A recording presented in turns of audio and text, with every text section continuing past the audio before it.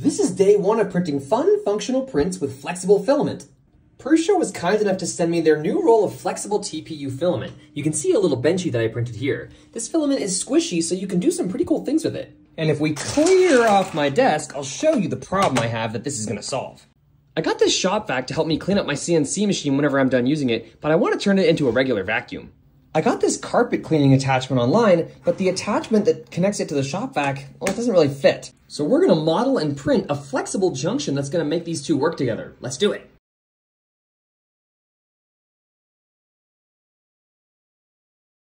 We've done some simple CAD and this is what we've got. I think it's gonna work. We might need to remeasure it. Let's just find out.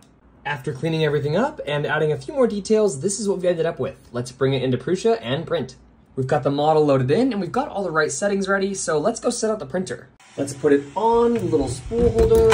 Our idler tension should be good, so let's just pop our filament in printer right here. And then, as is always the case with TPU, you want to use a bit of glue as a separation layer as opposed to like actually needing adhesion. I designed this model so that it hopefully won't need any supports. So let's send it off. The printer is going, so now we wait. We'll check back in about 2 hours. Our little adapter is done. Let's pry it off and clean it up a bit.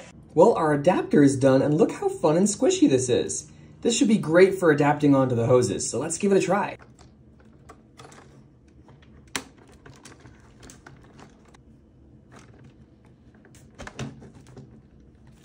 You can see we've got this nice seal going on too, and I gave a little slot for that old thing down there. Now let's hook it up to the shop vac and see if it works. All right, moment of truth. Let's turn on our vacuum.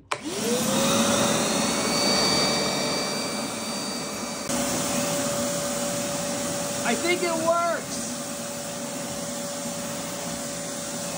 Stay tuned for the next time I print something fun and functional. Thanks again to Prusa Research for sponsoring this video, and as always, let me know what you guys think.